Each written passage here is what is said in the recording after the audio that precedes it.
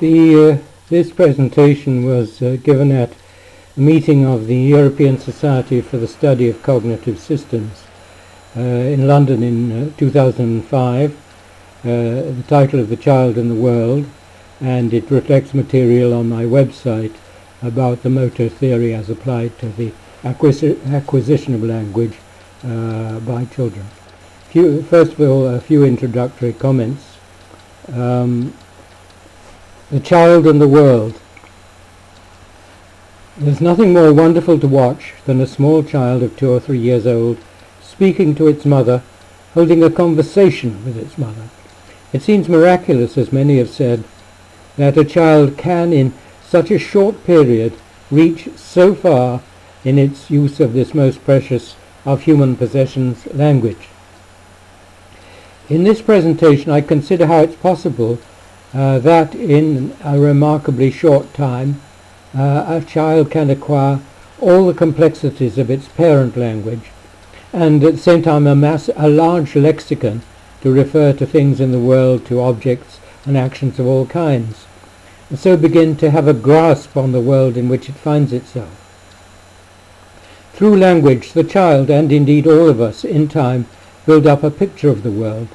The world is reflected in us in language, and this is also a miraculous process. Okay, does one start? How do children acquire language? You're a very young child. You have to discover the internal structure of a system that contains tens of thousands of units, which can be assembled in an infinite number of combinations. But only one of those infinite combinations is correct, in the sense that it's the one you want for the language you want. This system is human language. How improbable it seems that a mere child can discover the underlying structure and use it to communicate, yet most children do this easily and quickly in their early years. There are distinct stages in this. Stage 1, how does the child find the sounds of speech? First of all, the child has to be able to pick out from the surrounding noise, all the noise around, the special sounds which are required for speech, the sounds which are quite different from shouts and cries and musical sounds and animal noises. The child is innately able to do this, and indeed various species of animals seem able to distinguish speech sounds from other sounds.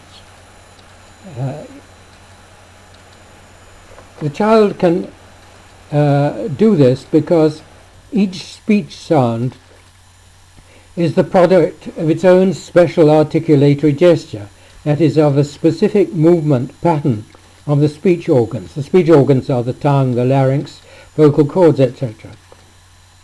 These motor patterns, motor programs, originated in evolutionary history from the novel application to produce speech of the limited set of elementary movements of the limbs and body which we share with other animals.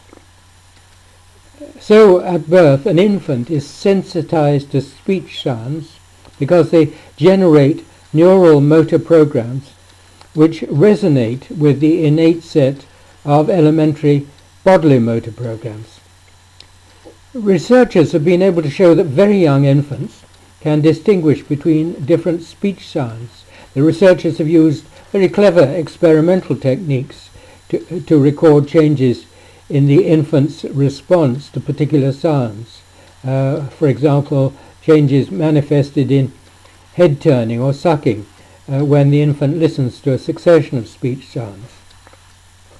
They found that the infant, the child who cannot yet speak, can respond to a much larger number of speech sounds than are required for the language spoken by its parents. A Japanese infant may respond to English speech sounds which are not used or perceived by Japanese adults. An English infant may respond to Chinese speech sounds which English-speaking adults cannot perceive or articulate. So, in fact, infants in this way are innately prepared to acquire any language with any range of speech sounds.